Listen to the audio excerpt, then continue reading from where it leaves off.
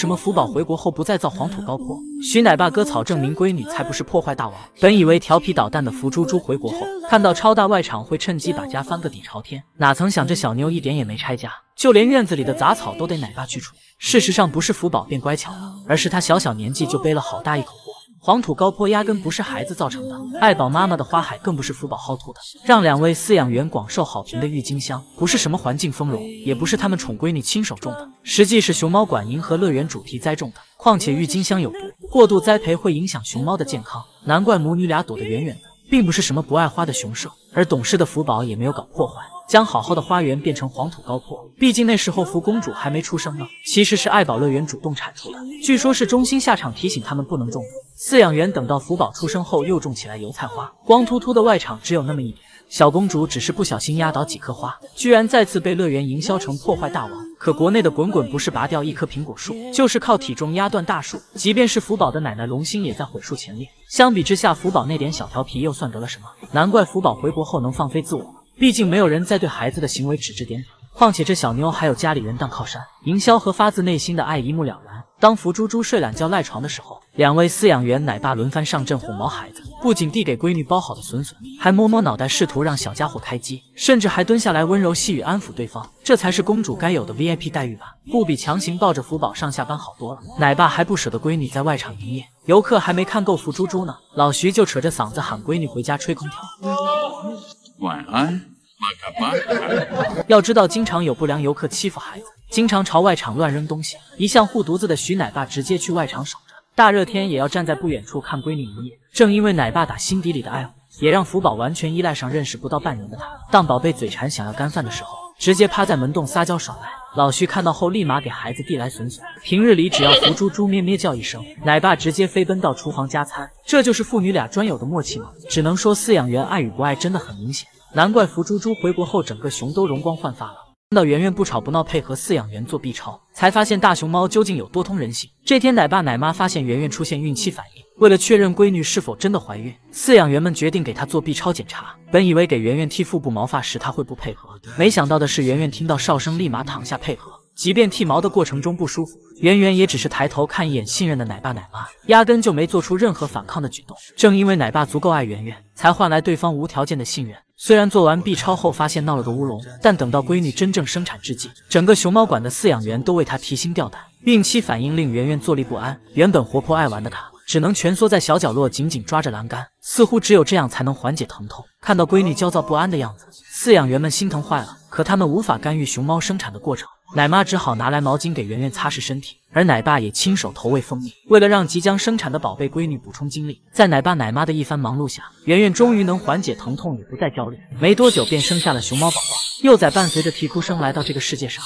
只可惜圆圆看到孩子太激动，一不小心弄伤对方，饲养员只好带走小家伙去人工喂养，而圆圆就眼睁睁看着幼崽被带走。因为她主动信任奶爸奶妈，相信对方能照顾好她的熊猫宝宝。不仅如此，奶爸来挤母乳的时候，这小妞也是乖乖配合，没有做出任何抗拒不高兴的举动。然而奶爸奶妈也没有让圆圆失望，在他们的精心照顾下，小家伙不仅伤势完好如初，体格也一点点变大，看起来很是强壮。为了不让圆圆担心自己孩子，饲养员第一时间将熊猫宝宝送回产房，小家伙一路上都在嘤嘤叫。房间的圆圆像是感受到孩子的呼唤，紧张的来回踱步等待对方。细心的奶妈生怕圆圆不记得幼崽，还特意隔着铁丝网让母女俩交流，确认熊猫妈妈没有攻击行为，才打开门亲手将熊猫宝宝还给圆圆。她看到许久未见的小家伙后，小心翼翼地将对方搂在怀里贴贴。幼崽也终于体会到什么是母爱，能肆无忌惮地趴在妈妈身上喝奶。或许是因为母女俩刚刚重逢，圆圆太过激动，不吃不喝也要奶孩子。饲养员只好商量着和闺女轮班照顾。明知道圆圆会主动交出幼崽，可奶爸奶妈还是拿来蜂蜜水投喂。难怪圆圆能这么信任饲养员，只有真心才能换来真心。但萌兰在每个阶段都遇到了真心待她的饲养员，难怪萌儿能成为阳光开朗大男孩。婴幼儿时期，萌兰遇到江左梅梅，虽然没奶妈越熊无数，但还是最爱萌。这小子的初吻就是被她夺走的。亲吧。当萌兰干坏事被发现的时候，梅奶妈嘴上吐槽着孩子，却忍不住满脸宠溺抱着萌兰。娃娃不准去。并且奶妈还教给她很多技能。萌兰在她这里学会表达爱意的方式就是紧紧拥抱，越狱翻墙也是江左梅梅手把手教的。而眼镜奶爸同样也很宠萌兰，收个猫也要拉着小家伙学习走路，简直就是将萌兰当成儿子宠爱。三图奶爸宠娃就更过分了，恨不得整天把好蛋儿抱在怀里。萌兰就这样一动不动，心甘情愿地接受奶爸的咸猪手。他甚至会为了萌兰化身卑微小弟。上一秒还在当保镖的他，看到萌萌小手一挥后就立马躲开，生怕挡住未来顶流的镜头。如果说三图奶爸和他默契十足，那发姑奶爸一定是这小子的真爱。这个阶段的萌兰随着年龄的增长，已经对饲养员有了很强的占有欲。当奶爸和其他小熊互动时，吃飞醋的萌萌立马冲上来贴贴，即便是对方给庆小洗澡，被他发现后也得凑上前帮奶爸搓澡。内心 OS 我要守住心上熊的地位。这小子还将从美奶妈那里学来的贴贴大法用在奶爸身上，一言不合就紧紧搂住，对方都快被好大儿压到窒息了。即便父子俩相处时间不短，可他们都是对方心中最美好的回忆。时至今日，发姑奶爸还在想孩子。这整个生活应该说都被萌兰给填满了。不过为萌兰付出最多的还得是和奶爸。这时的他患有严重的骨髓炎。幸运的是，宝贝在黑暗生活中遇到一道光。萌儿生病时下巴红肿，可基地又刚好正值损季不提供竹子。奶爸看到孩子难以下咽后，直接趁休假期间去山上砍竹子。虽然因违反基地规定被通报和扣除奖金，但看到萌儿吃得开心，他便毫无怨言。就连萌兰平日里吃的苹果，都是和奶爸细心的切成小细块。宝贝过1周岁生日时，基地没有为孩子准备豪华蛋糕，可奶爸就在第2年给好蛋儿安排上，还站在门口满眼爱意注视着对方。等到萌儿稍大一些，就回到北洞和他们一家子熊团聚。不管是爱屋及乌的徐老爷，还是把他当儿子的季奶爸和李奶爸，他们都是对萌兰百般照顾。宝贝还有了自己的专属陪玩，同样幼稚的木叔奶爸和帅奶爸，还整天去外场陪着小子玩呢。难怪都说萌兰性格开朗，治愈人心。这小子可是在爱里长大的熊猫。直到看见奶爸不顾危险近身照顾生产的喜豆，才发现国内饲养员一直用爱换来熊猫信任。喜豆即将生产之际，奶爸奶妈担心不已。等到他好不容易诞下幼崽后，徐奶爸不顾自身安危去内舍帮忙。只见他小心翼翼抽出来竹叶，生怕幼崽掉下去后被熊猫妈妈误伤。然而此时的喜豆还在努责，忍着生产的疼痛也要怀抱着幼崽。奶爸就在不远处陪着他，满心满眼都是对喜豆的心疼。而某奶爸同样对熊猫妈妈百般爱护，即便是给盼亲采奶，也要拿着一大盆蜂蜜去哄娃，一声声宠溺的安抚，直接让对方放下戒指。小青，乖乖，没事啊。小青，没事。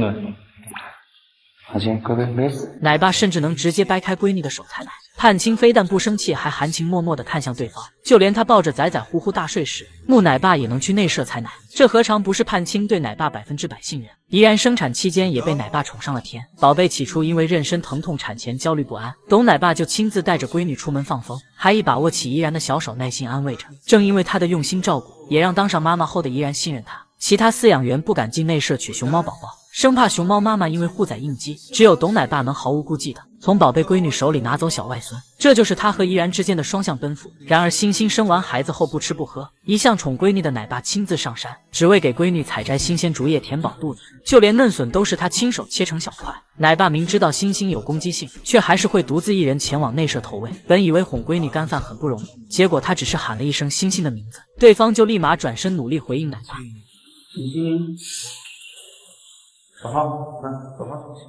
之前看都不看一眼的笋笋，宝贝也能抱起来大快朵颐。只能说熊猫和饲养员的信任是双向奔赴，是陈奶爸用实际行动换来的欣欣乖乖配合。还有生产前夕差点得抑郁症的苏玲，宝贝一直都狂躁不安。平日温顺的他顶起来竹子撒气，还发了疯似的在内舍四处走动，对各种竹子笋笋更是没有任何胃口。奶爸便特意找来纸箱给闺女缓解压力，还一个劲安抚着对方。在他的陪伴下，原本焦虑的苏玲逐渐适应，没多久便顺利生下熊猫宝宝。或许是因为奶爸在她生产前夕的照顾，让苏玲有了满满的安全感。即便她去内舍打扫卫生，对方非但不害怕，还配合的抬起来小脚。兄弟，来救救他一下哈，打扫干净。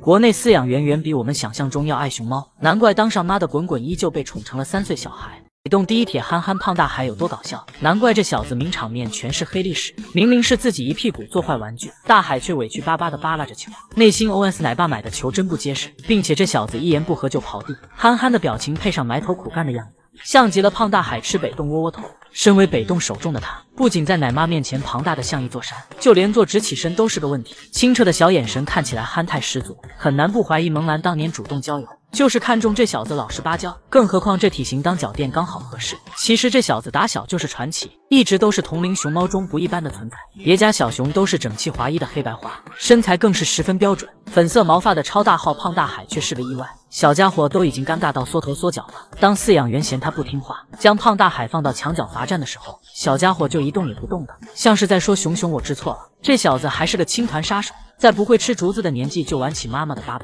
直接搞得满身都是青团渣渣。即便被妈妈叼住耳朵的时候，胖大海也是一脸无辜。谁敢相信他是干坏事被抓包了呢？蠢萌的表情谁看了能不迷糊？不过这小子的适应能力极强，当初基地大规模爆发犬瘟热，北洞担心他出意外提前召回，临走时奶妈哭得一把鼻涕一把泪。本来还担心他独自一雄，可心宽体盘的胖大海吃了一路，整个转运笼都是小家伙剩下的损皮。正式入住北洞的胖大海，还结识了隔壁会整活的表哥萌男，他直接把对方当成雄生目标，还经常模仿撒娇咬手手的模样。只可惜这小子不仅动作不标准，堪比大学生的清澈小眼神，也没有一点撒娇男熊的韵味。其他小熊找个损损，不是一巴掌弄完漏食器取出，就是靠智力找到窍门。可胖大海来回扒拉的同时，还得满脸委屈巴巴的撇嘴。这天有不良游客大声喧哗，不听话的小孩子直接催大海吃饭。宝贝听到后气鼓鼓的，内心 OS 我堂堂国宝用得着你催？可他生胖气的同时还不忘拿着竹叶，毕竟丢了什么也不能丢自己的铁饭碗。这小子就连等饲养员加餐的状态也和北洞其他熊猫不一样，宝贝往门口一坐就是快忘妈时，呆呆的小眼神让人笑不活了。估计胖大海放到婚恋市场上肯定会受丈母娘欢迎，谁能不喜欢老实憨厚的女婿？